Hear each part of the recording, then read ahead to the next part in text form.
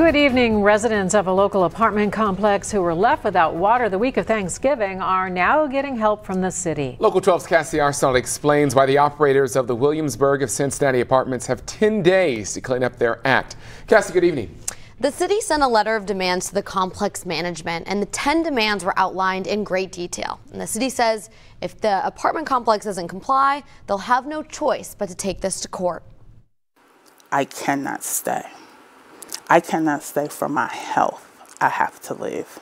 Rhonda Berry-Deer, a 3-year resident at Williamsburg, has made up her mind. But that won't stop her from advocating for her neighbors. I smell the sewage from my neighbor's apartment all day, every day.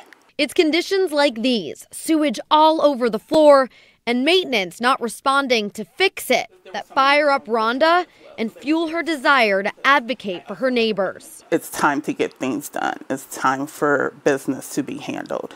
Even this weekend, about 40 residents received eviction notices like these that say they need to get off the property in 3 days. They cannot give you a 3-day notice on a Friday. They cannot count Saturday, Sunday, and Monday as the 3 days. From organizing resident meetings to speaking at city council, Rhonda's tireless pleading is paying off. The city sent this letter to the management of the complex. The city acknowledged the lack of water Williamsburg was able to provide to their residents and their failure to pay bills to Duke Energy, which threatened residents' access to power and gas.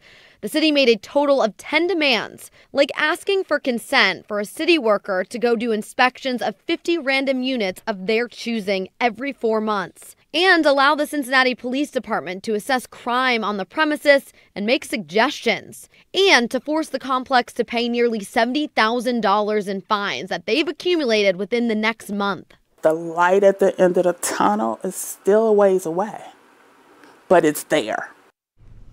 Now, the mayor has agreed to talk with me on Wednesday about the Williamsburg apartment issue. The next resident meeting for Williamsburg Apartments takes place on Monday, December 19th at 6:30 p.m. at the Hartwell Recreation Center. Kyle? All right, Cassie, residents have been noticing more maintenance crews on the property, but are still dissatisfied with the quality of work that these crews have provided, at least at this time.